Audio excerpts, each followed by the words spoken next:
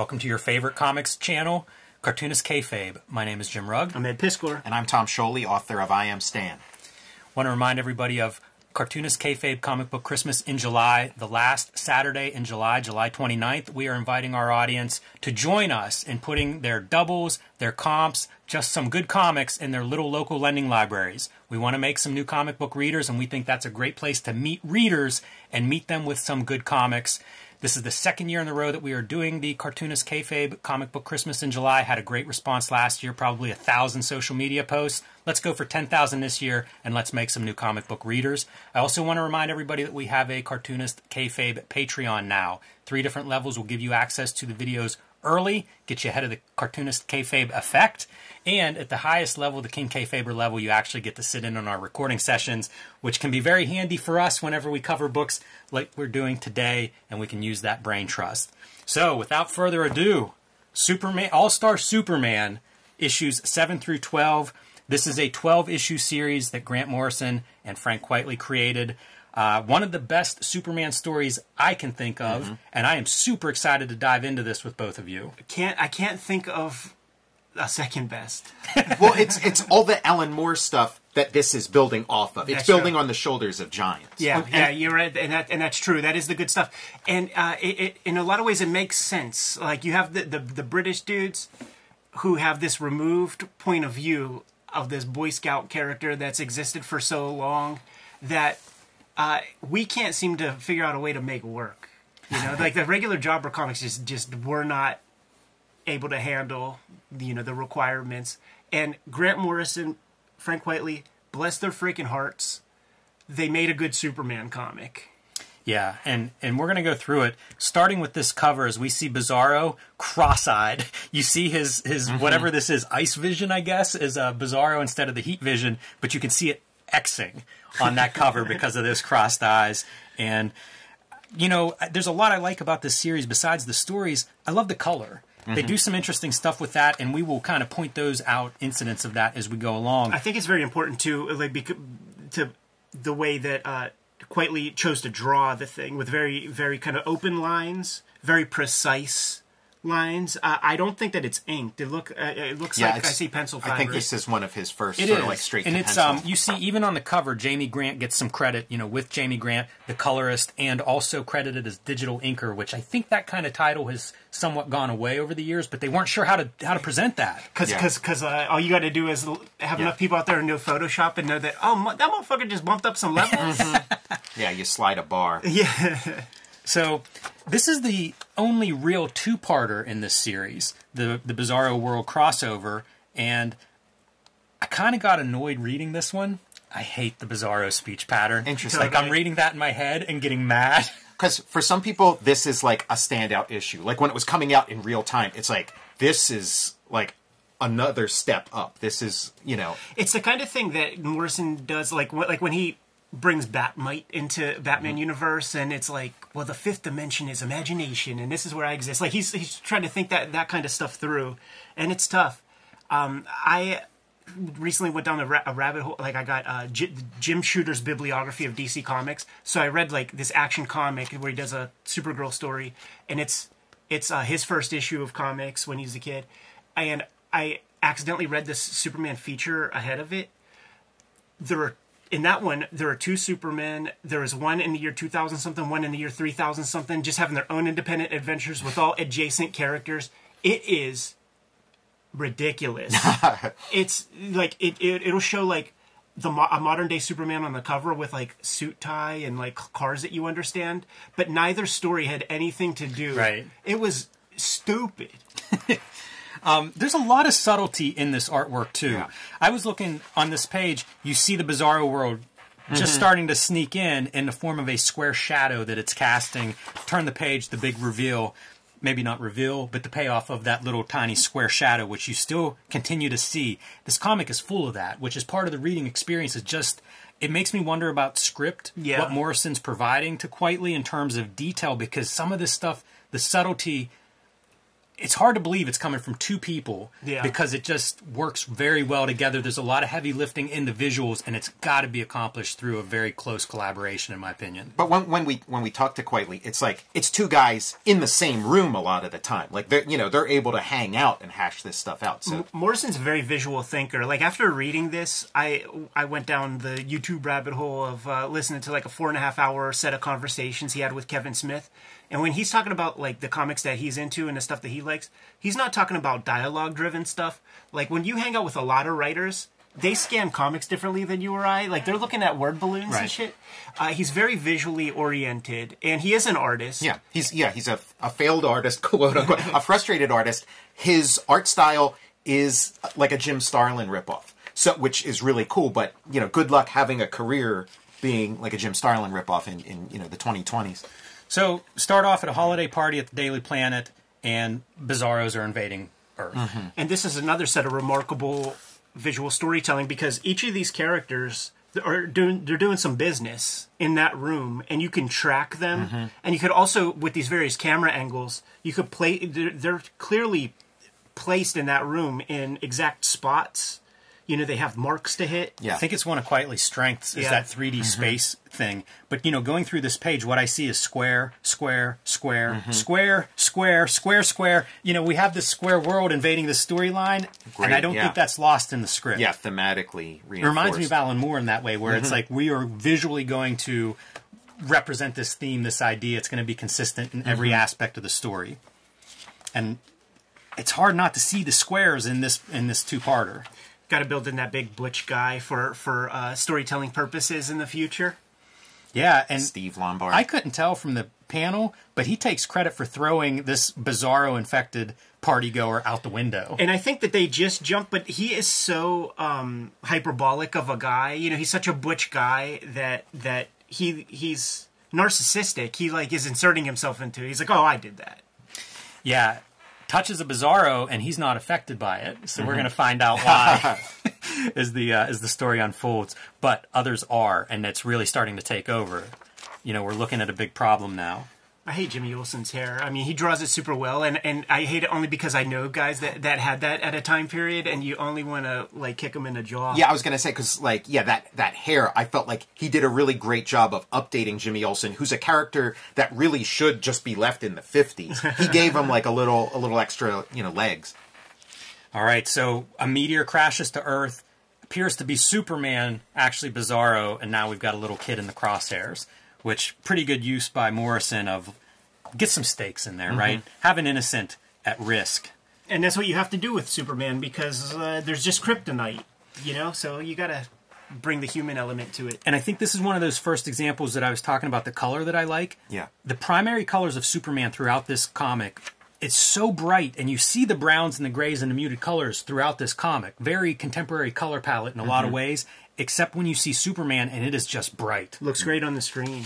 It does. Looks great on the page. It's the kind of thing that I wish one of the superhero movies would figure out. I know, because so many of the Right. costumes, the answer is make them leather and dull. And it's kind of like, I don't love a lot of superhero stuff. I like the costumes. I wish that was a bigger part of translating that to other media because to me that's kind of the fun part. So Jimmy Olsen and company trying to escape off of the roof.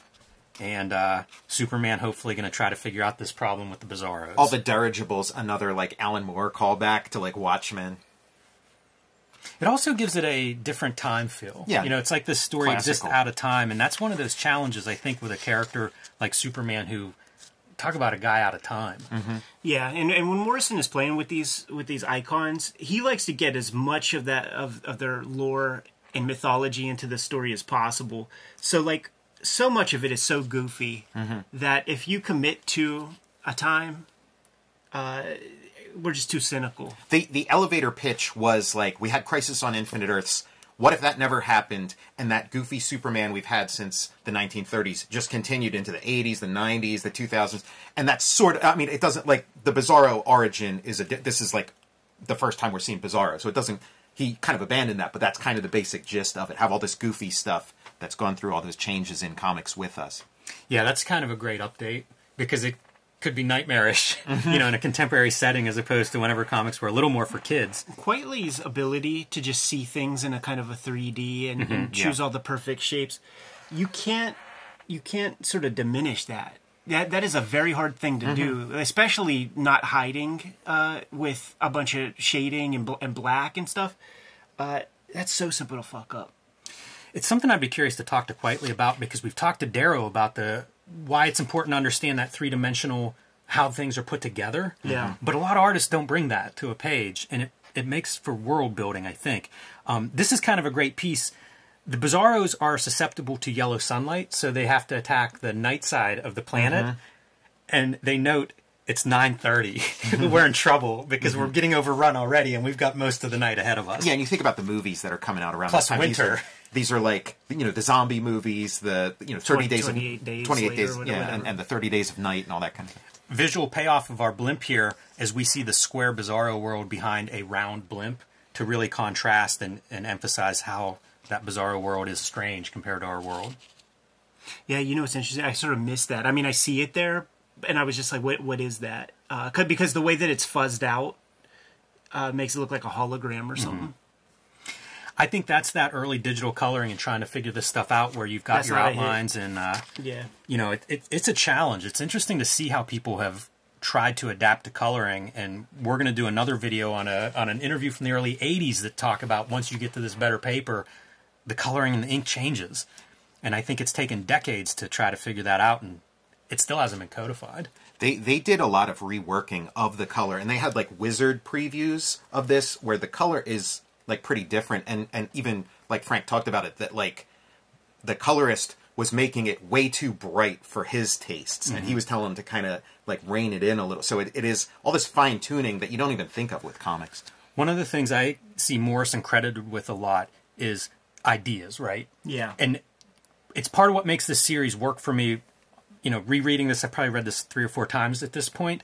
There's always more stuff to notice, and I love this, that you've got another world coming in. What's that going to do? It's going to wreck your tides and everything. It's a whole new gravitational pull, and you see just kind of in a throwaway panel, this could have been a 2-page spread of like the wrecking havoc on the oceans and how that's affecting the coastal cities. We get one panel because there's a lot going on. I also love the Superman Lois Lane story throughout this. Yes. This is, we talked off camera about how this could have been marketed as another Death of Superman story. It's essentially what this 12 issues, you know, it's running throughout the 12 issues, is that Superman's been compromised early on when he was exposed to too much sunlight. And so it's a countdown to his inevitable death. I think that one of the things the first Death of Superman misses, besides the visuals, there's no emotional, I don't feel anything whenever Superman dies. They do a good job of trying to show some of that emotional ties, especially through Lois Lane's character. Totally. So that you build towards that. Like there are some stakes here. Yeah, and it's the essential part, because Superman is not human. So also like any guys, like he's emotionally trying to figure out how to handle this situation best, but kind of gets it wrong by holding her at a distance with what's going on with him. And it feels like another one of those subtle, it's not front and center. Yeah. It's you know, a subplot within this. Like it's another one of those subtle ideas that it works for me, but it's not, we're not beaten over the head with it. What are you going to do, man? Superman's got to kind of like punch this planet out of range, like get it away from Earth. And that's what we're seeing here with this impact. There are a lot of visuals necessary in this comic. They don't always land, but it's that idea of like, let's try to make Superman show the grandeur of what this character can be. So punching a planet out of orbit essentially is what we're doing on this page. Yeah, and then the little added bonus of it's angling that flat side, so reflecting some sunlight from the other side of the world right into these, you know, sun-phobic creatures. Yeah, and one of the great details, I believe Jimmy Olsen suggests that earlier in the book, of this idea of like a big solar mirror that we could get the sunlight to hit. And it's kind of what you have there. Pretty good for setup and payoff. These title pages... Yeah, title at the end kind of stuff. Yeah, title at the end, title at the middle. Stylized so it's always a consistent title. Even that feels like a very conscious decision on their part. And I don't see the credit here, but I believe Chip Kidd is your cover designer. I don't think he's doing the titles, but the cover logo, I believe, is his. He fucking hates it. It makes him so mad. He, in his lectures and stuff, shows off like his original ideas and what the stuff becomes, and is like, there's no, DC cannot help themselves. Like, these comic publishers cannot help themselves. So he did it. His name's on it, but that is not his first choice of logo design. It's really interesting because at this point his name's off of it, and I wonder if he didn't say, you know what, guys, you can just have that logo at this point. Yeah. Shouts to Phil Balsman, man, fellow QB. Letter in this strip. He was 1 year ahead of me. Nice. He also designed that Akira box set. Oh, nice. Wow. Wow. That'd be a fun. Yeah. I assume that'd be a fun project to work on. Certainly a fun one to have. All right, so Superman successful in saving the Earth, but as Lois Lane points out, what happened to Superman? Because Bizarro World's gone, Superman gone with it. And here we are, up and away, but not quite. No. This world is drifting back into the underworld, another Morrison idea of like a world under our universe, and that's where this cube world is descending into. There's a red sun. Superman has no powers, or at least fading powers, and will eventually die here. So part of what disappoints me in this two-part story is, does anybody believe Superman's not getting out of here? Like, if that's your big cliffhanger, I think that's a weak cliffhanger. Well, yeah, I mean, but then there's the intro of this new character, Zabaro, in the last page. So. And a lot of, like, with Superman, I think the concerns are different because we know it, right? Like, we know that that's not going to be a deal. So it becomes more an idea of, like, how. Because when you get to that point, you don't know. Like it's a question. So Morrison is setting himself up with a challenge because he is dangling that little hook, and we don't know how he's going to get out of it. So it has to be interesting enough for you to feel something good about it at the end of this issue. Another Morrison idea is Zabaro's character being like, on a planet of Bizarros, you're going to have these genetic exceptions. It's just evolution. Like, there's a mutation that creates evolution. So, 1 in 1 billion. If like 1 in 1 billion people have like 10 toes or something, like, or like 10 toes on 1 foot or some shit, like there's going to be one guy who isn't with the program. And this world is a mirror held up to Superman. It's a mirror held up to DC Comics. And what the mirror is saying is that you're stupid, you make no sense, you're ridiculous, and you're doomed. This episode is brought to you by the Cartoonist Kayfabe Patreon. 3 different levels of participation at our Patreon, but if you become a King Kayfaber, you get all of the videos before anybody else gets to see them, and it mitigates the kayfabe effect. You get first dibs on the things that we talk about, plus you have access to the live stream recording sessions where we record a week's worth of videos, giving you even more exclusive access before anybody else. Ultimately, the videos are brought to you by the books that we make, and we have a big year in 2023. The Hip Hop Family Tree Omnibus is coming to you in time for the holiday season. 504 pages of comics in here, which represents the 4 volumes of Hip Hop Family Tree, plus 140 pages of comics and material that are not in those first 4 volumes of Hip Hop Family Tree. X-Men Grand Design Trilogy collects all of my X-Men Grand Design work in one handy-dandy trade paperback. Some of that is out of print at the moment. The current focus is Red Room Crypto Killers. Issue number 3 is forthcoming and is going to be a hotkey because it is establishing a version of the characters that I'm exploring in my daily comic strip, which will be serializing on my Patreon to start at the link in the description below. Jimmy has a nice plethora of materials out there. The Street Angel Princess of Poverty book is coming to you in November, in time for the holidays. It represents all of Jim's Street Angel comics. If you have the Street Angel Deadliest Girl Alive as a companion piece. Hulk Grand Design is the Marvel comic that Jim put together, but the newest effort that is currently out of print but going to be getting another print run is True Crime Funnies, and make sure you connect with Jim at his website for that. Now that we're done paying the bills, back to the video. And we have a Bizarro Jor-El here. I mention that because another theme we're going to see is as Superman dies or gets closer to death, talking to his father, we're going to see other descendants from Krypton. So the themes are played out pretty well. I feel like if you were studying this from a writer's standpoint, you could have courses on this Yeah. this series Yes, because it's it is rich. very tight. Quitely's backgrounds are exquisite. You passed one up on that previous page on that last panel. That's just a sight to behold. Printed very dark on yours. I was going to man. say, like I Yeah, have it's a little lighter on that. You know, yeah. You know what? You should show that. what's interesting too, Ed, like I see that you're reading this on an iPad, which makes a big difference. Wow, man, it makes me wonder if we should be using your edition. I think you should, because there was other stuff that was very, very dark in your issues. Let's switch. You can follow along in the comics. So if you notice anything different or noteworthy, you know, my favorite's always the ads. So if something pops out to you, you know, just follow along that way. But this is what happens too in collections, because so much of this stuff prints and then you see it, it's all colored on a monitor. You know, when I mentioned that you're reading it on a screen, like I've read a lot of comics that way where it's like in print, I'm disappointed in them and I see them backlit and it's like, oh yeah, that looks amazing now. So it's a shame that it doesn't work in every media, but you can see like you correct it a little bit whenever you get to this stage. And that's that digital coloring that I mentioned at the top of the show. this is a comic, when it came out, it made me change the way I think about comics. I mean, you know, one of the things being, you know, drawing in pencil. But another thing is just when you talk about the subtlety. When we learned about comics, it was like you avoid subtlety at all costs because it's just going to go over everybody's head. Nobody's going to see it. But it's like newer printing processes, newer reproduction.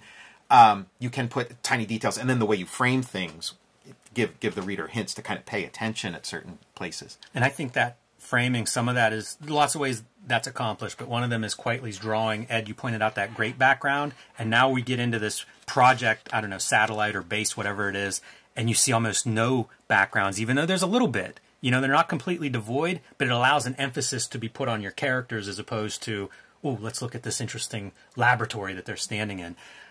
I don't know Superman history. Mm-hmm. Is Mr. Quintum, is that Leo character? Quintum is a new character. He's sort of based on a couple, like, you know, archetypes, some of them Kirby, and then there's like there's the fan theory that this is actually Lex Luthor traveled back in time and it reformed as a result of some things happened later in the thing. But no, he's a new invention. Morrison wanted to make sort of like a light ray, like Jack Kirby's Light Ray, this sort of you know, god of the sun sort of thing. He has Roy G. Biv. Mm-hmm. I love the color. Yeah, it's a very... like iridescent. Yeah, it's like, very different.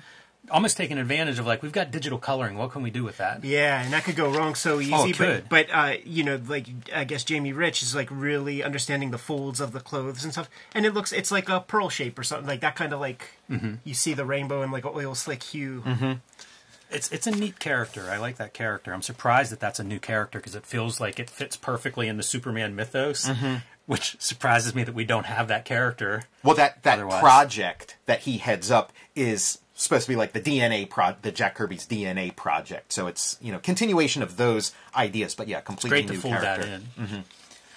All right, back on Bizarro World, Superman now is speaking Bizarro in an effort to try to get these degenerates to help him build a ship before he just completely dies from lack of exposure to the yellow sun. You see crude drawings that he's trying to explain to them.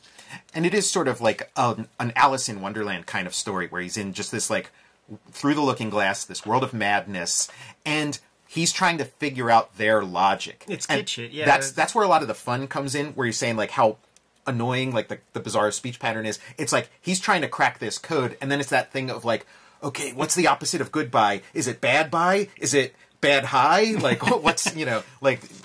it's opposite day. Like, you know, kids play opposite day. And how far are we going to push this? Right.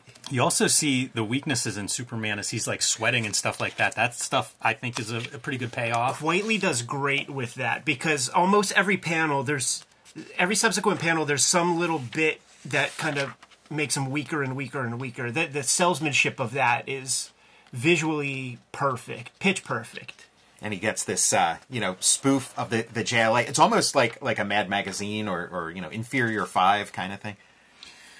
One of the here's a pretty big color difference. You know, talking about the JLA characters. You're going to get a lot. You know, you can see like whoa, almost recoloring that first panel. And I feel like the toning things down is coming from Quitely. You know, so turning a bright Green Lantern into a sort of like yellowish orange Green Lantern. Yeah, sickly like pea soup Green Lantern. He also does different stuff to show Superman fading. Like here we've got bags under his eyes. Exactly. Subtle but effective pieces. And like you said, you don't know Superman history. Frank Quitely doesn't either. Like, he doesn't know any of this superhero shit, which is why, again, like, he's able to bring this outsider perspective, see things through, like, an original lens. The tragic figure, this Zabaro character, because he does have adequate intelligence, and he gets along just fine, but he's stuck with a bunch of people that he cannot in any way relate to. And I remember Geraldo Rivera, when he went to Willowbrook, like, which was like, you know, I guess they called it an asylum at the time, so sort of like, you know, a lot of like handicapped people, I don't even know what the developmentally disabled people were there. Like, one of the people that he met that he would bring out for anniversaries was a perfectly sensible intelligence person. He had a palsy and couldn't talk so well, and basically he's like, get me out of here. I want to learn to read. I want to do like all this. He was a regular dude, but because he had a palsy, he got warehoused in his facility with people like literally shitting all over the place in front of him and stuff. That's Zabaro to me. Yeah, you know, the Zabaro character too, that's me, the reader. Because as this story unfolds and Superman is finding a way to get out of here, Zabaro is left behind. Right. And like this whole two-parter, by the end of it, I'm so frustrated with the Bizarro language and feeling bad reading it. Like, it just doesn't even, I can't even read it and understand it. Very easy to identify of what Zabaro is dealing with. Zabaro is a fan favorite character, and I can see comics fans relating to him. I'm surrounded by idiots. You know, like, but you see it too, like they hate him. It's not just that he can't connect, like they want him to leave. Yeah, he's a square peg. And I love the construction of this little ship that looks so janky. Yeah, it feels like an idea more than a ship, which kind of makes sense with this whole story. And you see Superman tied down to it, so weak, like his last chance. You know, kind of identified in the lettering style of like he is just fading. Like this is about the end. Yeah, and we're reenacting. Crimson mask on Superman's face as it's streaming down his face. We're reenacting his origin in reverse. Right. And yeah, he taunts the super-powered Bizarro into lighting the fuse. Right. Us do opposite. The pagination is very different between the comic books in here too. Yeah. Makes you wonder like how important that is, if at all. What a bold choice for green as a background, you know? This bright green. Well, you know, the red light, right? The thing that's killing Superman on Bizarro World almost makes you sick reading it. You know, it's such a dark color.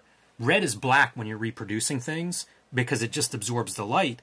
And so like you read this issue and you really, red is an oppressive color within this context. So yeah, whenever we want to go somewhere else, put green on the page. In a way, he's in hell. Yeah. You know? Yeah, well said. And they're touching grass. And you can see their model of the universe. This is the underverse, where everything gets very heavy and squishes together. Basically, that's the end of the Bizarro world, so now what? Lois Lane put through the ringer time and time again. All right, so here's our issue number 9, and you can see how they're reproducing the covers in this as just episode 9. Clearly, it's one big story that they're telling here. Is this last page in the comic book? It is. Yeah, okay. Yeah, that's the final page. And so, again, we're continuing Superman's origin, you know, crashing, and Superman's origin as a circus strongman, you know, the iconography of the circus strongman being part of Superman. Absolutely. I'm worried about this circus. I don't see a lot of community around here. Who's going to come to the circus once they get their tent up? All the flying panels I enjoy. There's a lot of foreshortening throughout here that I think is pretty inventive. That's an interesting choice, too, putting him right on the horizon. Like, your instincts would never let you do that. Yeah, but it looks so right. Yeah, exactly, yeah. And what does Superman return to? Metropolis has been rebuilt with Krypton architecture. Yeah, it's been colonized by other Kryptonians. And Morrison says that these are Scottish Kryptonians. That he wanted to make Kryptonians modeled after some of the people he grew up with. And so that informs some of their characterization. And then Bar-El is, I guess, like some, region or maybe like a town or something, But this would be like, if we had like Pittsburgh, like Yinzer Superman or something show up in our Superman comics. This is a strange color choice to me. You see a lot of volcano videos online and stuff. None of them are yellow like this. Mm-hmm. It's always that red magma and then cooling into like black liquid rock. But they're yellow, so it's, that's the important bit. I do like the concept that they bore tunnels through this volcano so that it'll end up collapsing in on itself. That's kind of a clever physical visual. And it's interesting that they are performing super heroic deeds, even though as the story unfolds, not superheroes in the Superman tradition. Well, because Earth is their property, and they're just being good landlords, taking good care of it. It's their investment. And as they meet here, pretty critical of Superman's dad. Mm-hmm. It is not the reunion that Superman would hope for. These are legendary Kryptonian astronauts that would have, been lost in space before Krypton explodes. So Superman's aware of who they are when he meets them, and they are of a very different disposition. As you say, I guess owners of this new planet that they have found. Yeah, like, I mean, he's Bar-El is a barrel-chested, burly, manly man, and Jor-El, Superman's father, is a geek. A twerp, a scientist. Go to the Fortress of Solitude. They have colonized that for their own purposes. You see some of the remnants of that, some of Superman's robot army that has not fared as well against these new guests. You just left your key laying around. Of course we're just going to hang out and use it. They think this is atrocious, the city of Kandor. And it's one of those things, man, that Morrison is good at, like looking at things in a different way. Like, dude, you got an ant farm of our people.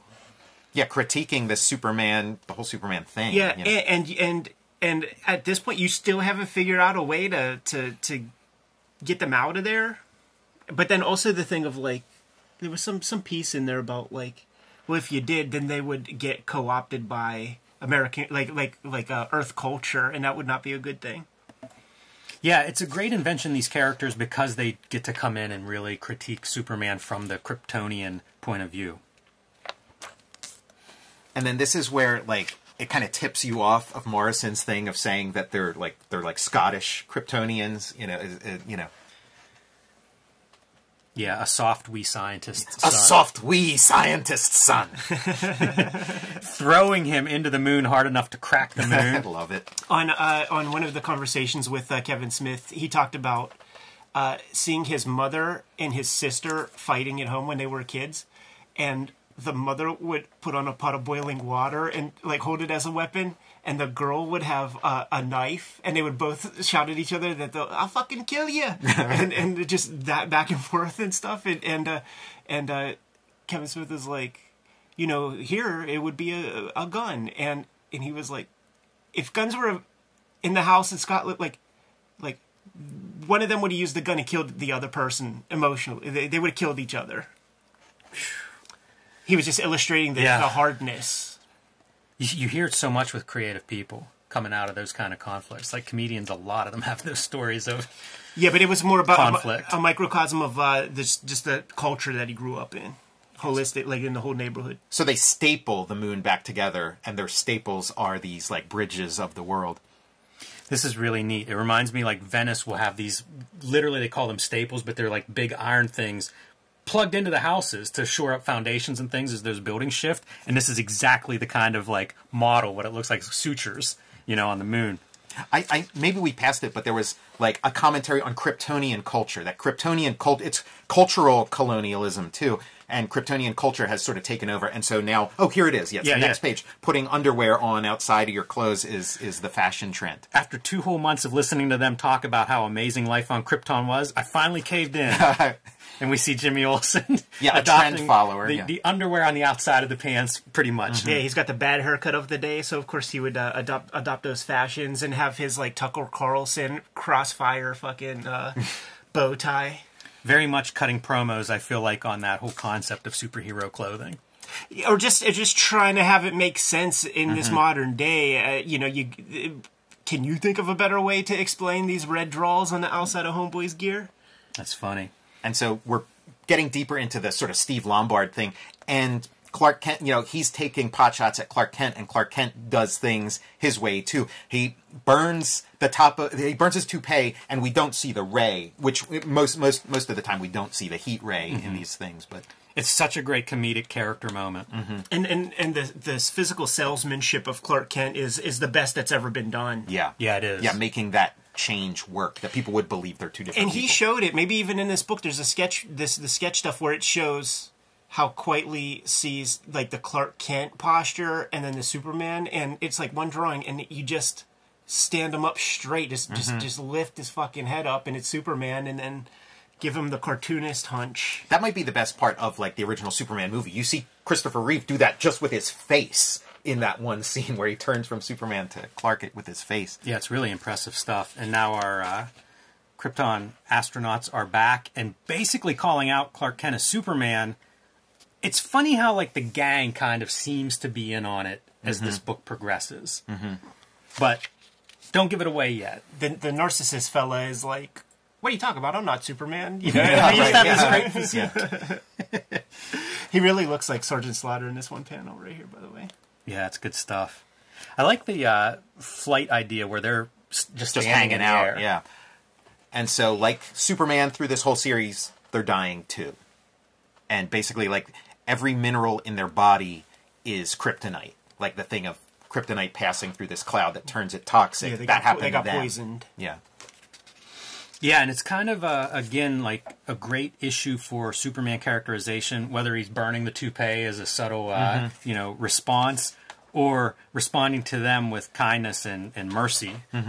Quitely is amazingly restrained in his approach when it comes to like backgrounds and stuff. We know he can do the Jeff Darrow type backgrounds. He does it, but he allows so much error, and the characters are really the important thing. And there's no black on the shadow. Like he's very singular. The dude's about to get pregnant. He's about to get made pregnant. There's even good stuff here of the two astronauts as they're losing vision and things, like as they're dying, just trying to kind of maintain that connection. It sells the goodness of Superman, because this entire issue he was getting nothing but dissed, but he's going to be helpful to the end to these people. I think it also is a parallel of the Superman Lois Lane story once again, and it's like another way to show that story. And even doing that, you son of a bitch, hand grabber. And they opt to go into the Phantom Zone. It's a meditation on death, like facing death, right? And yeah, his sort of gift to them is the Phantom Zone, where we've seen so many Kryptonians sort of live on as a result of the Phantom Zone. Yeah, interesting. As they're dying, he finds a way to save their life, something that he is probably not going to be afforded. This is their version of heaven, because they get put in a universe full of criminals whose skulls they get to crack throughout eternity. Yeah, it's very, very Rick Veitch-ish. Very Max Immortal, because now they're the policemen of the Phantom Zone. It's funny, too. Their expressions show that. Yeah. They went from dying and sad to like, oh, we get to kick some ass. I mean, he's cracking his knuckles, man. So heading into issue number 10 here.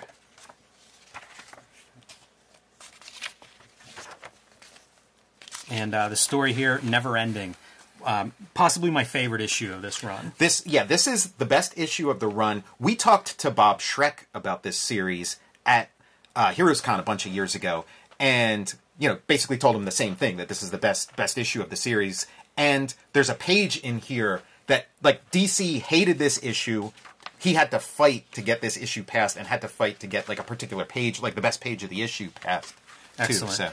Here we have Superman. This reminds me of Astro City #1, if you guys ever read it. I think that Superman analog was Samaritan. Yeah. And they show him being, like, so busy. Like, he's he never gets any downtime because the entire world has problems all the time. And you're kind of getting a little bit of that of, like, Superman trying to get his business in order, writing his memoirs, essentially, in these scenes, but also visiting with sick children, just doing a whole litany of things that Superman does. Do you think this was an edit?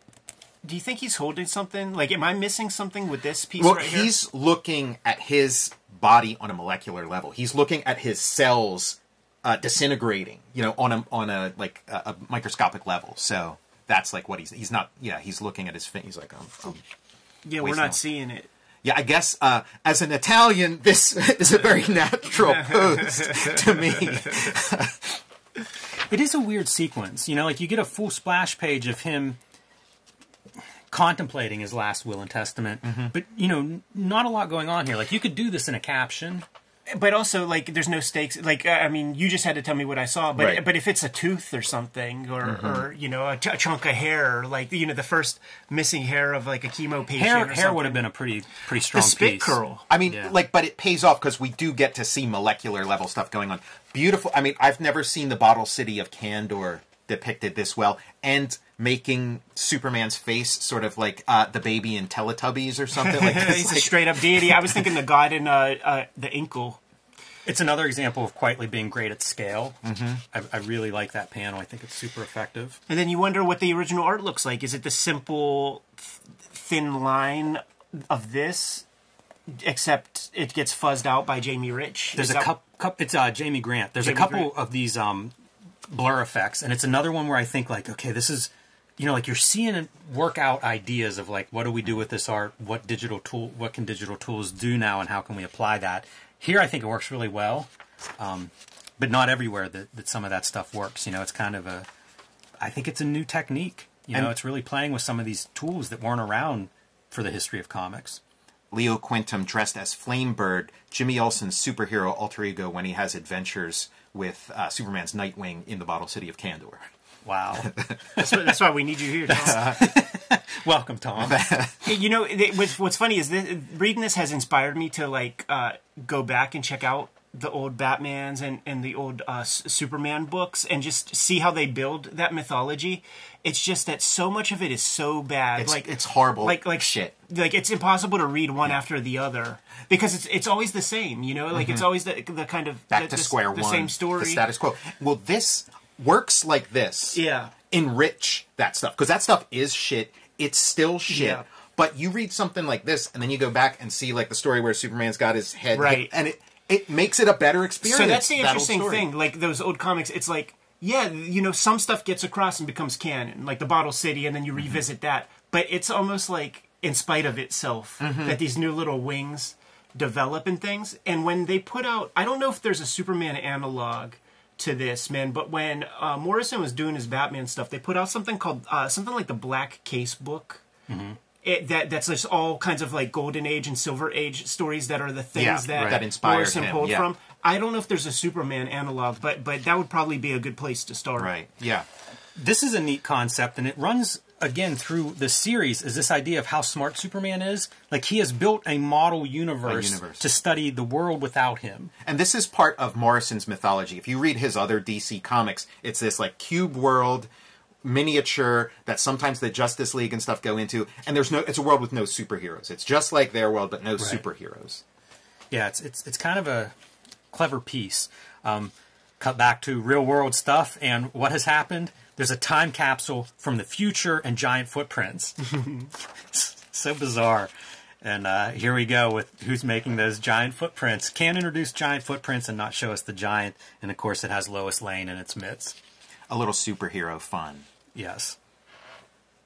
And a guy with Alzheimer's is who's piloting this giant robot.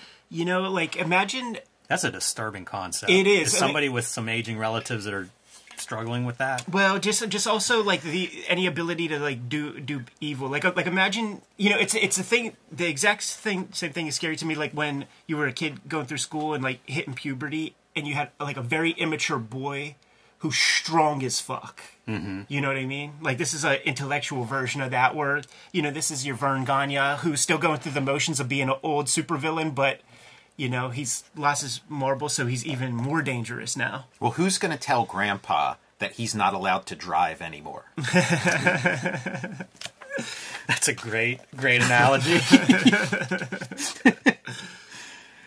And Lois Lane in the middle of this stuff, why? Because she wanted to get some time to talk to Superman. And this goes back to, Ed, what you said earlier about maybe he's not handling that part of it too well. Yeah, and it's that great thing. Oh, man, what was it? Was it the Newsroom or Breaking Bad or something, where they were talking about, Albert Einstein, he fought with his wife. Even that guy couldn't figure out women. Like, yay, Superman, but he's still all thumbs when it comes to emotional intelligence and responsibility. Also, I think you get a little Christopher Reeve Superman on that page. In that second panel, for sure. Because, compare that Superman with this Superman. Much more regal. Love this thought, too. As she spoke, I watched 35,000 dead skin cells scatter like confetti, promises, like the dust of dead stars.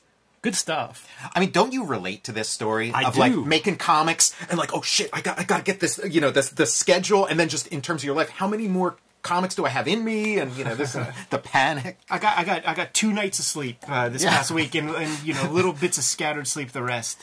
This is one of those effects I was talking about, where we saw the blurring earlier of Superman looking through the glass city.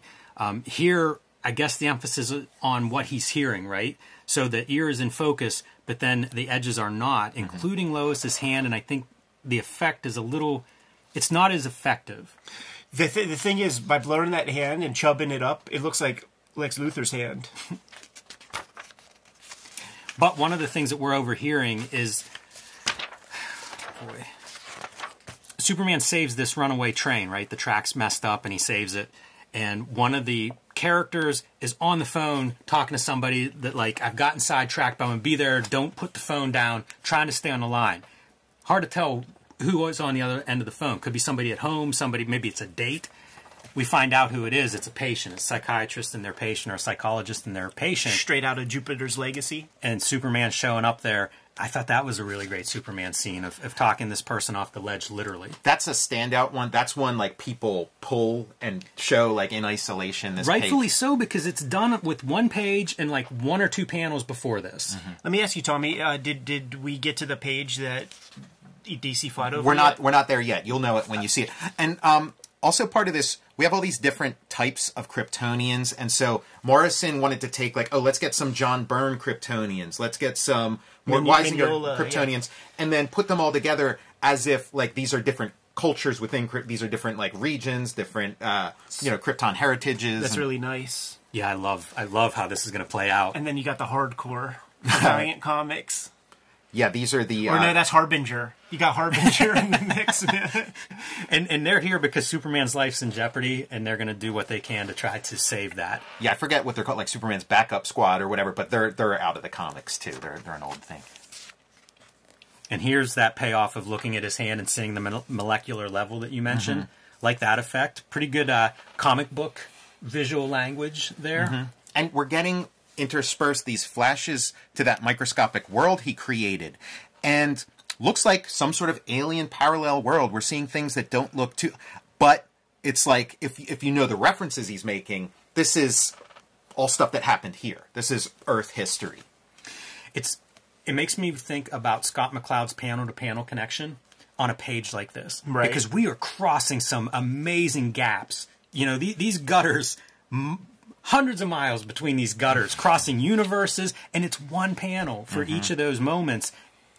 Pretty seamless, too, as you read down that page. It's that marriage of words and pictures, and then the context of what came before and what comes after. If this was going to be just a silent comic, I think you could still do this, but you would need several more pages to kick in the pattern recognition part of your brain to understand the connection. And Superman goes to visit our Hannibal Lecter, Lex Luthor, behind this glass enclosure, his prison cell, who is scheduled to be executed. We get some foreshadowing. I didn't catch it until literally 4 seconds ago. Mixing the perfect cocktail. So we'll come back to that one in a few pages. But I love this moment of Luthor hates Superman on a level that I'm not sure I hate anything. I know, right? And spitting on that glass is it's great space. Yeah, Superman offers him a hand. It's I can fix all of this. I can give you another chance or whatever. And he doesn't want anything to do with that. He spits it, and then it slides down. Very gross, very sexual.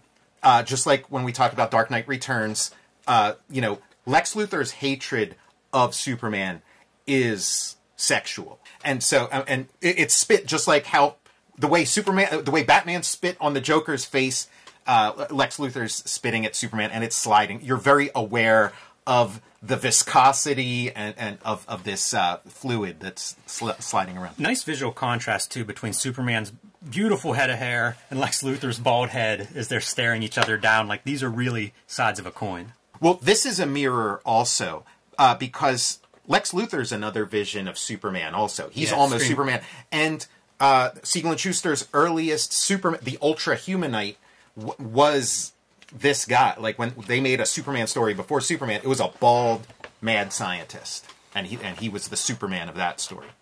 It's a good sequence. Like most of these scenes, makes me wonder about the editing process of this, because I've read so much about Frank Miller cutting down scripts and cutting things out of stories that might be a good scene. It feels like there's so many ideas here, and they're really trimmed down to where, like, a lot of them are in one panel. You get a whole page. Like, that's a big scene in this book. And yeah, we're seeing more stuff in that world, and it's getting more familiar, you know, as it gets closer to our time. What is this piece? I don't know what this character, like. Well, he's talking to, like, the Superman of, like, the 30th century or whatever. So like the Clark Kent's name would, like, have, like, a 4 where the A is and stuff like that. So like, that's future Kryptonian speak. And Morrison, before he ever did this comic, he fleshes out this cosmology that we kind of touch on here and there of, like, what's happening 3,000 years in the future. Again, you don't need to know any of that to read this.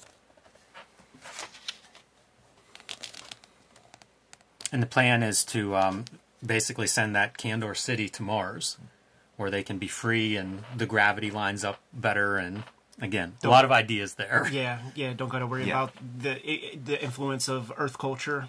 And we get the Superman. We get Also sprach Zarathustra. We get Friedrich Nietzsche creating the Superman.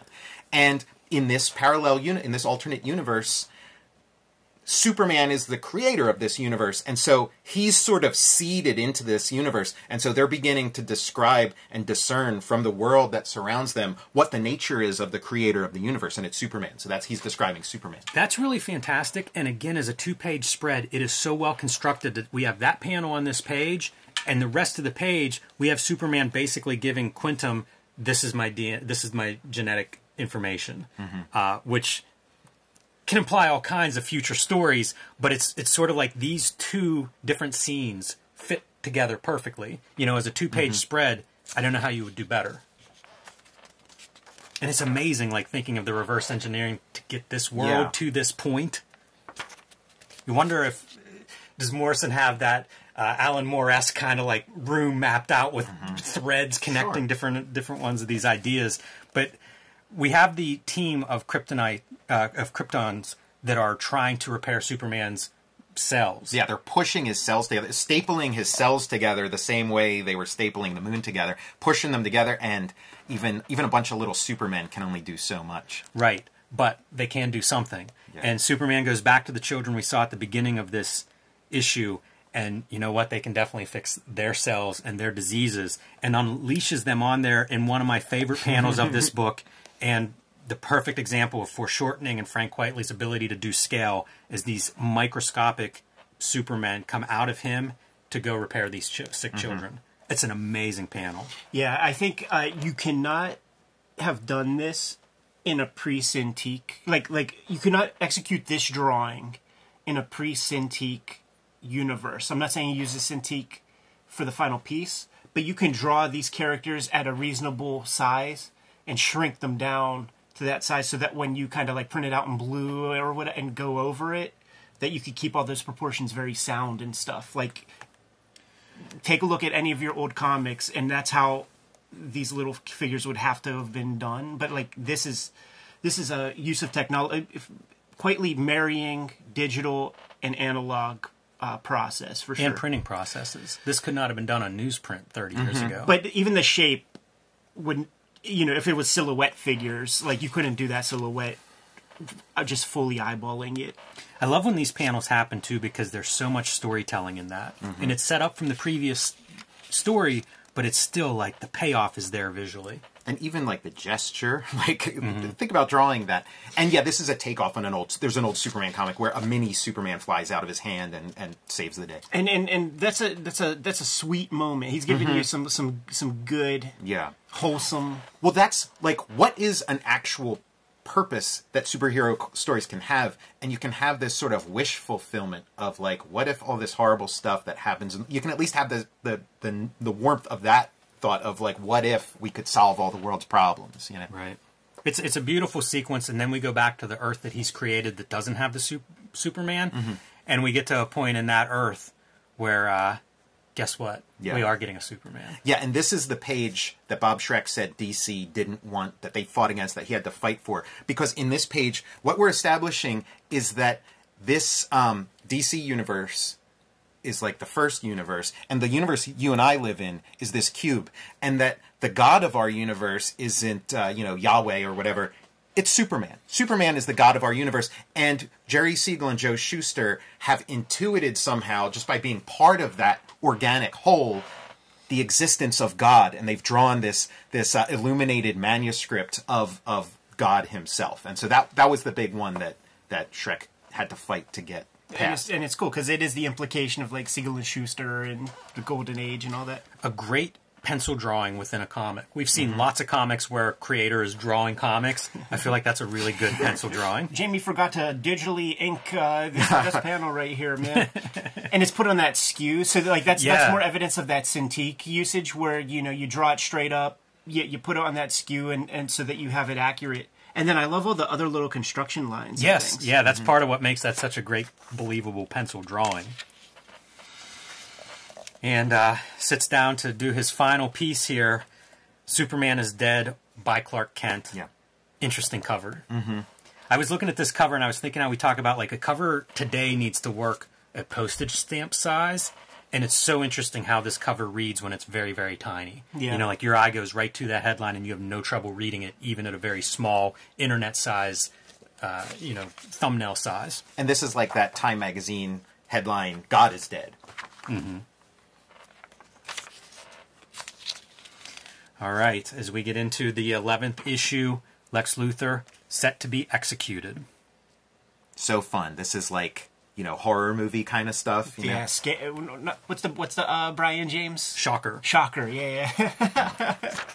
And he's like, tell your sister I said hi. Insulting the preacher. Yeah, taunting everybody around him. Given those 3 panels of dead, pregnant pause, and then the look up, like that sells the moment, man, because it's like, oh my goodness, he's done. And, nope, he's talking. Makes me think of Marv in Sin City. Yeah. Definitely. And here's the reference to that book he was reading when Superman paid him a visit, The Last Perfect Cocktail. He drank a 24-hour superpower serum. That's such a fun comic book piece. Yeah, this is superhero comics and this kind of stuff. There's Crypto the space dog and shit, man. Like, you could do that. Give my regards to your sister as he fries the security guard. This is awesome. The bullets that he's stopping with like steel skin, where the bullets are just mushrooming whenever they hit, bouncing off, tearing his clothing, bouncing off his teeth, little indent in his head as the bullet falls away. Yeah, this is what a Matrix great piece of like stuff. the bullets, being bulletproof, melting the door as he exits. So much information in one panel. Yeah, I do think of Jeff Darrow too, like this kind of stuff. Yeah, there's a thoughtfulness or something about it. Yeah, thinking out the logic of the moment. You're cleaning the stables, one of the 12 labors of Hercules. Yeah, and getting his robot helpers, what they're going to have to do to maintain things to continue to watch his intergalactic zoo. You really got to hold that hose at very specific angles for there not to be unfortunate tangents. And there almost in each panel. Actually. Feels like it, yeah. Even the shape of the nozzle. Yep. And Red Sunday. So we heard Superman in previous, we read Superman in previous installments working on his last suit or his next suit. And that's what we were getting ready for. And again, the use of color, right? You're going to need red if you're going to try to fight Superman. And that's what you get all around Lex Luthor now. A niece character? Yeah, who he's got this, like really like we don't want to know anything about their relationship, kind of relation. My mom hates you. Like I wonder why her mom hates him. And you get to see all the Luthor suits, which is a fun, very piece fun of canon. Yeah, fun in every way. With I see toys and things like that, hanging on his wall. Yeah, I don't know about a Lex Luthor niece character, but I do think of like the Savannah family in like the Captain Marvel stuff. How he's got like a daughter, a son, and they all look like him, just maybe with like a bow in their hair or something. All right, we are getting ready for our big showdown. She is very close to like an Ilsa She-Wolf of the SS type of aesthetic and disposition. It's so interesting to see, like, this is a page turn in the comic book where you turn and you see this Red Sun creature invention of Luthor, but not so much in the graphic novel collection. Yeah, the issues are just broken up with so many ads. Yeah. And for all of the power of the creators, I just don't know that they had any choice in those ad placements. Yeah, it's a wonder with something like the All-Star books that wasn't, put the ads in the back or do something like that. Yeah, real goofy, real stupid. But at the time, it's just another comic book. In fact, I remember people talking about this comic when it came out as a vanity project. Yeah. Like, it's not part of continuity, so who gives a fuck about any of it? Like, this is just, they want to, give Grant Morrison some room to jerk off, Yeah, it's around that New 52 time when, like, continuity was such a big concern for so many people. I'm always a sucker for, like, the rallying the troops. You think you have to go face this alone, and they're like, we're coming with you. We'll fight by your side. Yeah, these are Superman's apostles. I also find, like, there are moments in this that really feel like, I guess he's referencing everything, but I see Dark Knight panels where it's like, I think that's a lift from the Dark Knight. And if that's the case, like, it's not an accident. Yeah. I mean, in Volume 1, he's referencing, Death of Superman, So the new suit helps him against that red sunlight? Yeah, Solaris, the tyrant son, who's part of Morrison's mythology. Like, there have already been a bunch of Morrison comics with this guy in the 30th century or whatever. The robots do not fare well. And it doesn't take long for most of them to be wiped out. And one of them has a confession that he's the Judas Iscariot of Superman's robot apostles, that he betrayed Superman and made all this stuff possible. Right. Yeah, he's kind of going through that, almost asking atonement is what he's given his life here. This is the panel that reminds me of a Dark Knight panel, and it's the one where Superman stops, like, catches, like, the intergalactic missile, the nuclear missile. I don't know that it's there, but for some reason that's what it calls to mind, reading this. And then there's an answer panel to that later on in this one. The Star Eater, which was, I guess, in the first half of this series, and I think it's in issue 7, so the very beginning of this part of the video, we see this character. Superman set that free to, like, go to whatever dark part of the universe it can live. It's come back. Yeah, it's another super dog that's coming back home. Yeah, that's exactly it. And then Superman going nuts because that dog sacrificed its life to save him. This is a weird sequence. So we're in bad traffic. Lois and Jimmy are like, we got to get out of this cab. And then it's almost the aftermath of that. Like, this tank shot the cab. Yeah, but we don't see that at all. This is also real time because it's a disintegrator ray. And a disintegrator ray, you're not going to see, wee, wee, wee, wee. It's just going to, all of a sudden, your car's not there anymore, and you're just, like, standing in the middle of the street. I love the acting with the hack. Right. At the thing. Like, that's a cool piece. And when you see something like this, is there something extra at play?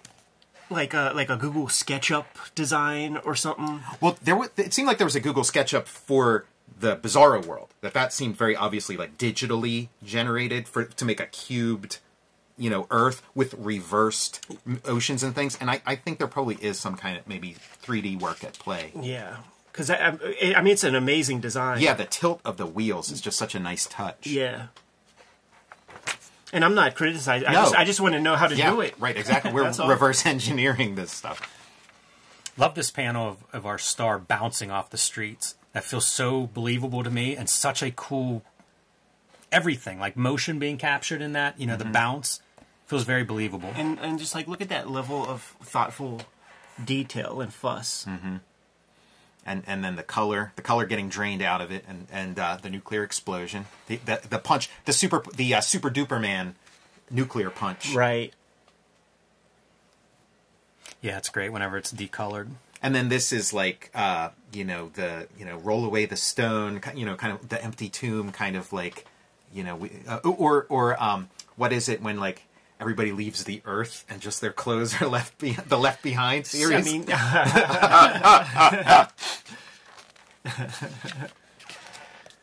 Great posture on Luther's niece. yeah.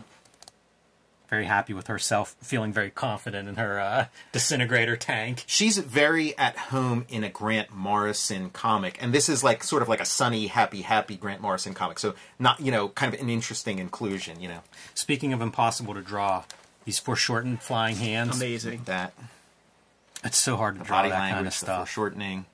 Yeah, not have it look insane. And here comes Clark. One last hurrah. But still keeping kayfabe.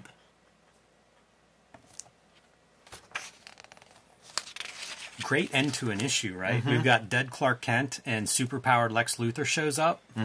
In that JLA Earth 2, Yeah. there's that one big splash with Luthor in his classic Luthor suit, and his freaking prow is pushed right towards the camera. So it's the biggest cod piece ever. All right, the big climax. Here we go. Starting out with dead Superman talking to his dead father. Yeah, this is hero's journey stuff, like the meeting with the father. A little looser with the pencils there. A little looser kind of all around. I wonder if Quitely's feeling the crunch a bit. It's a dream sequence. Yeah, you yeah, know, I'm so gonna- you got some license there. Yeah, I'm going to pay a little attention. with the Also rest. wonder if it's getting more comfortable with what the Jamie Grant colors and digital inking are doing, and even Jamie Grant may be changing a little bit because they don't seem as pronounced, the line work. Maybe not bumping the levels up all the way to black ink-like lines. It's hard to tell because visually those are, it's kind of experimental what they're doing. And that was like kind of a quick reference to For the Man Who Has Everything, that it's like he's in his death throes or whatever, he's imagining this other universe where he never left Krypton, and there's his dad, and he's Jor-El, he's Kal-El, he's not Superman, he's going to meet his dad and go for a ride in the car and stuff. And Yeah, it feels like a very Western fantasy of, like a heaven, a post-death kind of thing, being reunited. yeah, and he could be there, he could choose to be there with his dad, or he could choose to come back and settle the unfinished business. So that's your Joseph Campbell? Yeah. Yeah. And Lex Luthor not happy with the way the Daily Planet has covered him. Feels like once Superman's done, you'd have bigger fish to fry than the local newspaper. Propagand's important, man. He's a businessman also, dude. You got to promo your stuff. They set that up in the first issue, though, that it was the Daily Planet that put him away. That, Gotcha. Yeah, we're definitely seeing lots of different pencil marks. Like stuff like that we haven't seen at all. It's more attention paid to lighting. This waterfall is flowing from the gold volcano of Krypton that spews gold, molten gold instead of lava. And snaps back to life. Why? Lois. A dude with that Jimmy Olsen haircut would never throw a punch in his whole life. If he did, it would probably be about that effective. Like we're a bunch of MMA fighters here. By the way, I'd probably be in the Jimmy Olsen punch throwing camp. But Kent comes back one more time. Not going to leave these Lex Luthor unfinished thread.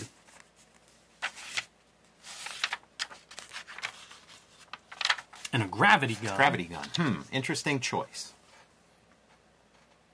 Gravity gun, and then this was one of those panels that popped to me where it was like, oh, the color. It's a reminder we haven't seen Superman in the Superman costume now for an issue and a half. How much that red, yellow, blue pops. Yeah, and the thing of oh, Superman, we figured it was you dressed up as Clark Kent, here we keep this spare suit around. Yeah, right. And Clark's safe, Jimmy. Yeah. That's the thing. It feels like everybody's in on the Clark Kent identity at this point. A bunch of investigative journalists. Like, if you're going to fool people, that would probably be a tougher crowd to fool than the average Joe. When we were talking to Jaime Hernandez, I think it's on the shoot interview, and we were talking about old wrestling, and how he was talking about kayfabe, and how civilians outside would be like, "Why are you going to wrestling? Ain't that stuff fake? Ain't that?" And like he did this body gesture where he throws his hands up, like I don't know, crosses his arms, and then he, in the conversation, I hope it's on the record. He did that turnkey thing with the mouth and throws away the key. It just like that's everybody at the Daily Planet. Right. They're keeping kayfabe. Yes. Yeah, well said. And, you know, the contrast between the primary colors and our secondary colors on Luther, pretty clear on this spread. But, man, does our driver get mangled. That dude's not walking away from that I feel like there's a scene like that in the newest, like, Mark Millar, Frank Whiteley comic. And there's a very abstract idea that we're going to get here in terms of this gravity gun and the 24-hour super power cycle that Lex Luthor has created for himself. Now, the ground has been laid for that, though, because we've talked about the underverse in the story, talked about, you know, as things get heavier, it affects time, and blah, blah. So it's not like it's out of nowhere. No, and that underverse, this is the exact same visual for it. It's just that's a street that's now crumbling under the weight, but that's the exact same, like, spiral version that we saw in the underverse model. And Superman's hiding behind a lead safe, and Luthor points out that, okay, yeah, I can't see through lead, but I can melt it in a second. So again, like picking apart the Superman mythology. Right. This is the other piece that I said reminds me of the Dark Knight. Whenever that bomb is detonated and Superman kind of almost dies in the Dark Knight, I feel like that's the pose that we see him in whenever he's like shriveled up. I don't know that it's exact, but it's what it called to mind when I was reading this week. And Luthor looks like he's doing pretty well, but something isn't right. Yeah, you see the cape fluttering, standing up. All his powers are gone. What happened? And he's getting, as his powers are slipping away, he's getting these sort of cosmic insights that go with having super sight, super hearing, you know, lightning fast cognition, you know. Yeah, super connected to everything. But it's this idea of Einstein failed to unify the gravitational force with the other three, those other three including time. And that's what that gravitational gun has done, is accelerated that time. And yeah, thought is the thing that is the force that unifies all thought, all forces. You know, part of you know, Morrison's, you know, kind of philosophy kind of stuff. The stuff he says with a straight face in front of an audience. The stuff, man. Half the damn Kevin Smith conversation that Kevin Smith was eating up about seeing beings and shit. And the very last piece that Superman has to do is repair the sun, which was damaged in that very initial Lex Luthor ploy to overexpose him to sunlight. Yeah, he poisoned the sun. And I love you, Superman. That's Grant Morrison speaking there. And Kevin Smith probably crying. Yeah. He does cry several times in the Grant Morrison conversation. Not too surprised by that. Another one of those, how do you draw Superman flying in these kind of ways that are meant to signify greatness? It's really forceful. It's like we've seen him fly a million times in this very comic, and that looks like he is moving forward with such acceleration. Yeah, he's starting to get that like re-entry kind of where you know, it starts to burn up from the friction. Left his cape behind in Lois's hands as he goes, and here we are a year later at the Superman Memorial Service. I guess enough time has passed that the world believes Superman's gone. A belief that Lois Lane does not share. And this is that opening panel of Whatever Happened to the Man of Tomorrow, where it's like a stone statue of Superman. It's a different pose in that one. This is like one of those old Superman comics, like one of the first issues where he's got like the eagle, you know. Yeah, some of that propaganda. I love this idea of Lois Lane growing old and just believing that he'll be back.